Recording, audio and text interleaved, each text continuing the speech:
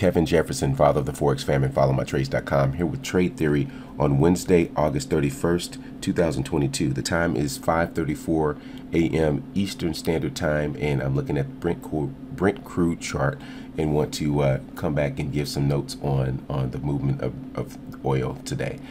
So as I mentioned from a previous video, price did pull back. Price was up in this area when I mentioned it, and I said the price would maybe pull back to around the 101.976 area or somewhere thereabouts, depending on where price it closed. It closed actually deeper than that yesterday, and now it's starting to make a deeper move lower. So as I also emphasized, price, once it establishes new highs, can whipsaw, especially if the momentum of the move is so strong. So you can see how these so-called candlesticks, how they went essentially straight up in the air. So let me look at a chart and actually kind of show you. So this price kind of, as you see it, it went straight up like that. So that's like acceleration on what's that, a speedometer. So if you kind of rev all the way up to the top, at some point it's got to come back down, so when it goes up so extremely, a lot of times you'll have that extreme motion in the opposite side as well.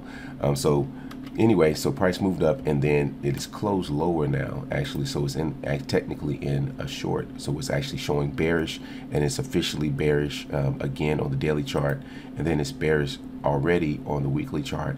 And so what this looks like is that price is going to go lower before it goes higher, or potentially could go lower before higher. So where are we looking at? So the first price target that I mentioned was 87.235 for Brent crude. So 87.235 would be the first target that I would look at, and then I would assess to see what it does there. If it hangs out, for some type of signal that it wants to turn around and reverse long. But my second target would be 75.505. So down here. So the first target is 87.235 and 75.505 on the downside for Brent crude. And then you flip over to WTI crude. Same thing, price pulled back. As I mentioned, it pulled back deeper than I even said. Actually reestablished a level 1 short, and now price is moving lower. So the target price for WTI crude is 84.061, and then maybe potentially getting down to 59.513 under extreme conditions. So those are the two target prices for WTI.